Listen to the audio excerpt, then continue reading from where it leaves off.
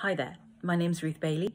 I'm one of the PGCE Directors at the School of Education at the University of Bristol. And this is just a quick message to say hello to our PGCE students who are starting with us this week. So you'll be registering with us on Thursday and Friday, the 10th and 11th of September, and from the 14th of September, you'll be having some face-to-face sessions with us at the School of Education and also working online. We've made adjustments to the programme to make sure that you can train as successfully as we would normally expect you to train, but also safely. And that involves working with the university and with our partner schools to make sure that that can happen.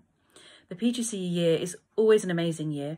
It's transformative in lots of ways. It's your first step into a career in education, and it can transform how you view education from your reading as well as your experiences as a teacher in training and your observations.